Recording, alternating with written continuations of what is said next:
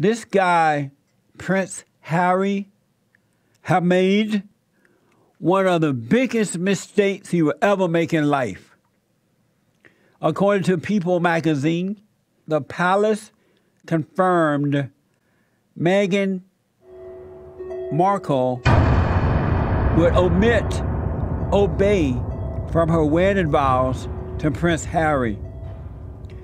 So Prince Harry, first biggest mistake is to marry Meghan Markle. I told him not to. I said, don't do it, Mr. Prince.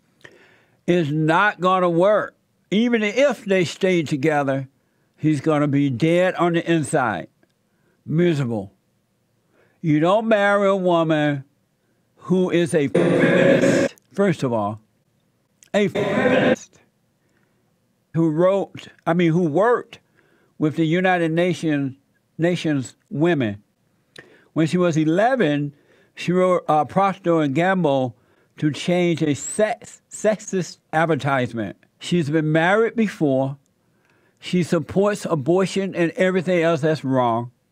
Why not start out with a brand new woman, a fresh woman, as you are a fresh man? Men and women, do it the right way.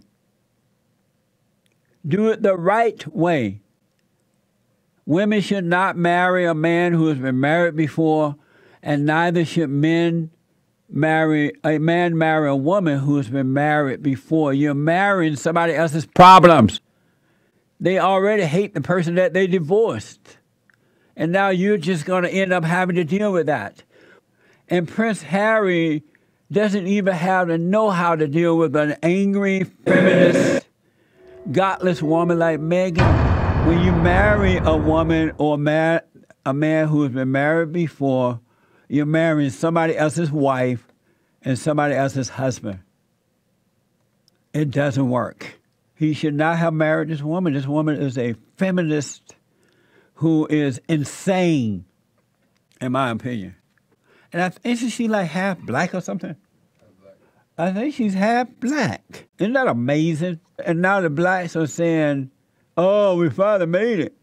No, they're happy that she's in a black lady or black girl's in the royal whatever. They want her to turn into a ghetto? I don't even know. They think they made it. Amazing. It's insane blacks think that way. So that's how I feel about that.